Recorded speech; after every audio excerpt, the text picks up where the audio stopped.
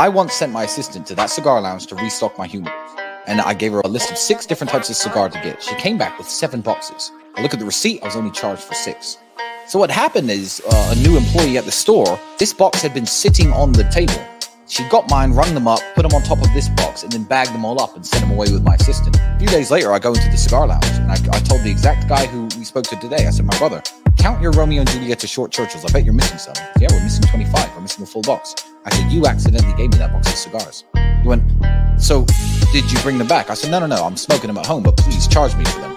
And he was like, you are asking me to charge you for cigars that no one knew that you had. And I was like, yeah, I don't want anyone getting in trouble on my behalf. I can afford my cigars, and I like you guys, and I like the staff here. Now you saw the way the guy treats me. Whisper in my ear, look, we got a box of this come in. I haven't told anyone. I put it to the side to you. I took that box home with me today. It keeps all the good shit for me. Right. You treat people with respect, and they give you respect back.